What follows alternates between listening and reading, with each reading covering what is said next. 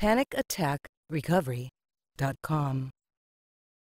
Hi, I'm Lynette from PanicAttackRecovery.com. We're a collaboration of former sufferers helping people with panic attacks, stress, anxiety, depression, and ADHD. Today, I want to present the video version of our podcast episode, Individual Differences with Anxiety and ADHD. Many people become frustrated because they've been offered solutions that don't work for their anxiety or ADHD. It's not that the solution couldn't work for anyone, but it may not work for them.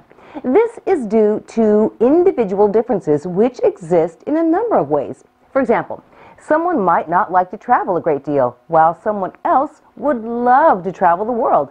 There may be people who don't wish to travel, but not everyone avoiding travel is doing so because of fear.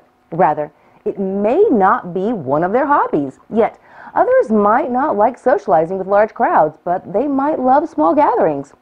Just like preferences, individual differences can exist with the treatments that are working for one person and not the other.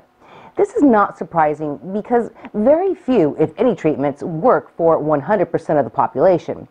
This doesn't mean they're ineffective. It's just that they don't work for everyone. Individual differences exist between sufferers of anxiety, panic attacks, and ADHD in the following ways.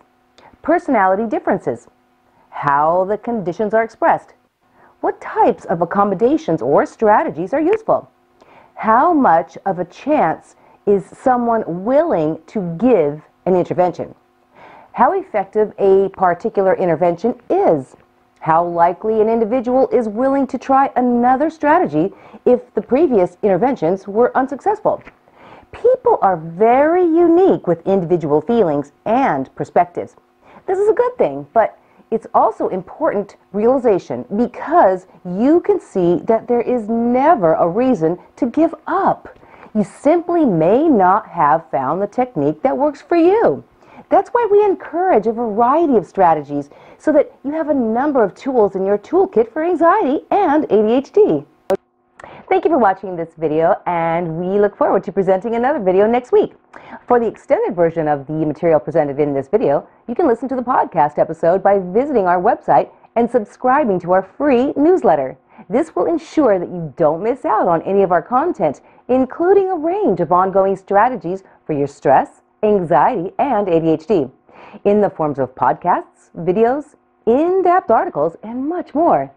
PanicAttackRecovery.com.